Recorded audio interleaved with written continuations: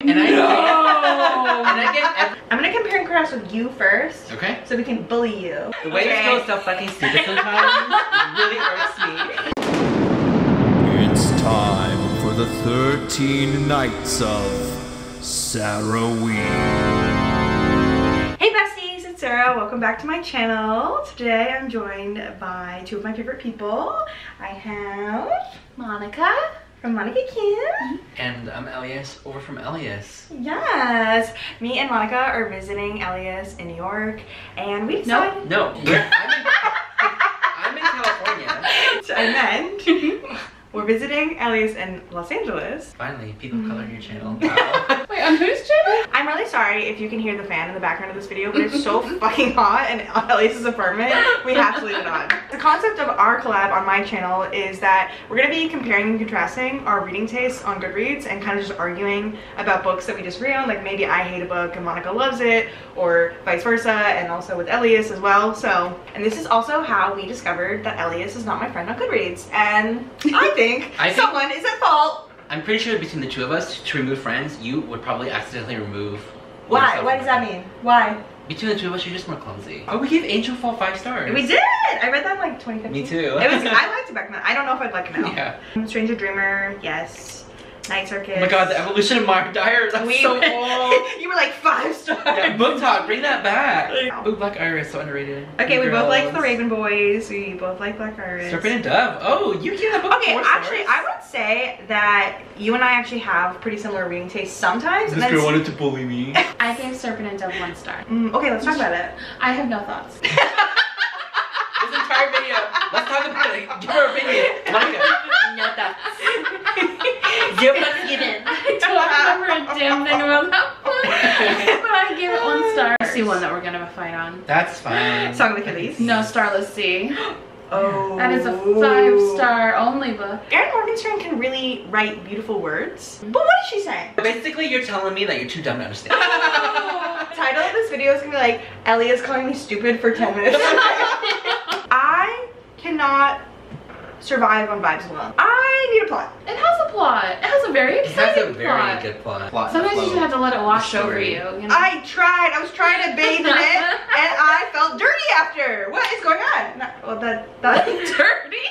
But it was clearly the wrong choice of words. It's not computing. Look at the way I re-rated November 9. 5 stars. No, why stars? I was a Colleen Hoover whore back in the day when I started my channel. So I read Colleen Hoover like before I even knew about who she was. Like I saw her book at Target, and I saw this guy, or the cover, it said hopeless. Hopeless, hopeless, hopeless, hopeless.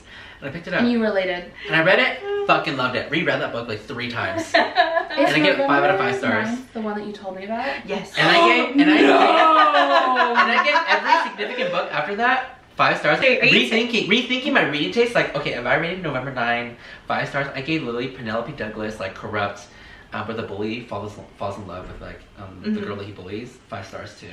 Like I literally gave like dark adult romance, like when I was like 18, 20, 5 stars. So I can understand sort of like where Book Talk is. What does this say about you and your need for therapy? Oh, I forgot that you like middle game. I fucking hate middle game. Again, I think when it comes to Starless Sea with big words and eloquency, you're not that type of reader. You don't really care for the vibes. You can't really understand it. And knowing you, it's okay. That's so knowing rude. you, it's okay. The world building is like kind of like, it literally takes place in our world. No, you meant like the science and the alchemy. Do I fully understand? Like the magic system, like the science system of it. So like here's the thing, I think the difference that's happening here is, so there's 2 different types of fantasies. There's hard fantasy and soft fantasy. And some people prefer hard, some people prefer soft, and some people prefer both, which I do. And I think you just do not like soft fantasy. No, I agree. Well, you both liked Night Film. We did. I gave that 1 star. Okay, why? Okay, so there's a few different reasons. I had a bunch of issues. One, I just thought it was a very dude bro kind of book, where for me, like when I read another book by the author where it also had like a lot of sexism in it, but I just thought it was kind of like not her POV, but more so like just the way that she was writing the men in the book. But then like in Night Film, she kept making like weird ex-wife jokes. Granted, I read this like much later than I think you guys. I read it in like 2015. Yeah, and so like there were some like problematic things in it that like I had a better lens felt like I felt a little uncomfortable by.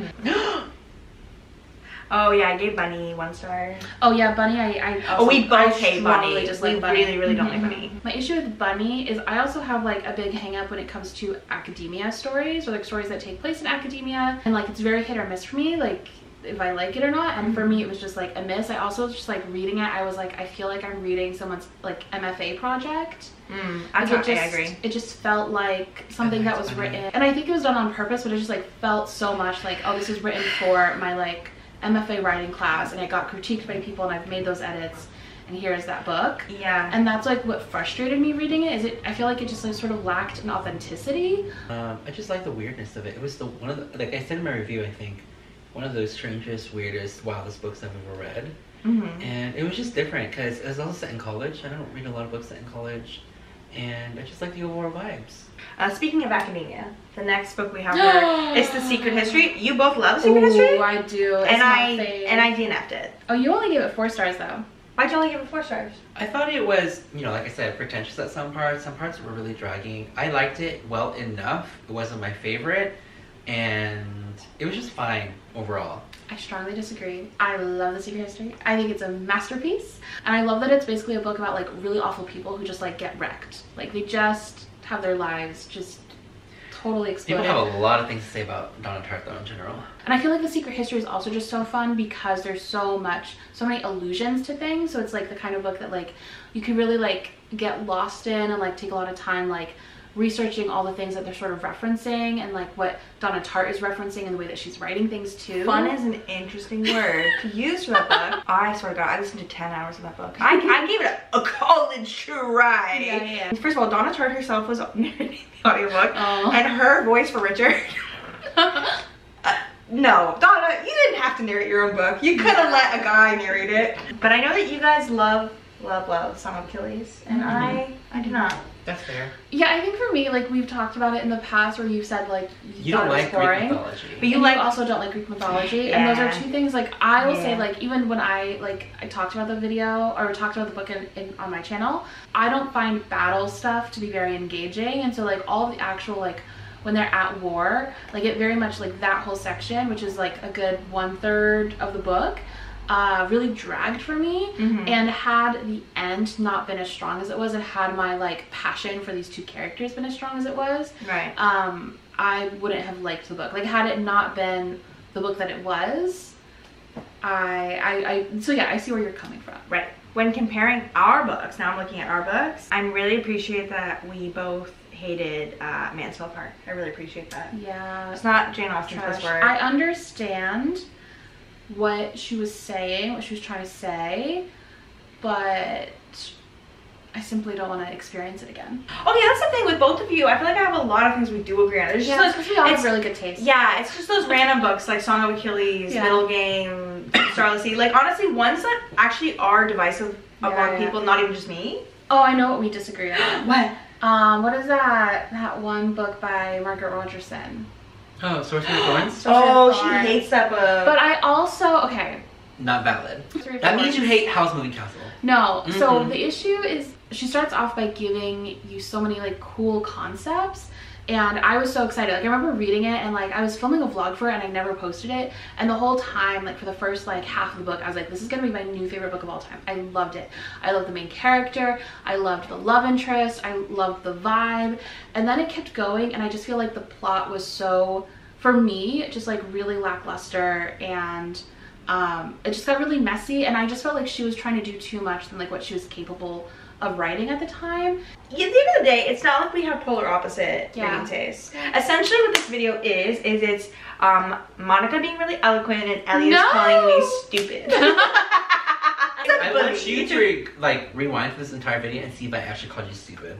You did. I did? You did! When? I'm like literally the nicest person. I'm gonna roll the tape. You can't really understand it. The way you're so fucking stupid sometimes, that you're too dumb to understand. But yeah, I don't know. At the end of the day, I don't know if this was as tumultuous of a video as we thought it would be. We didn't really duke it out quite we didn't duke it out. Well, if you guys want to see more of us together, I recommend going to both Ellias and Monica's channels because the collabs we did there were really fun and cute, and it's a good vibe. And yeah, thank you all so much for watching. You're all beautiful. Have a nice day.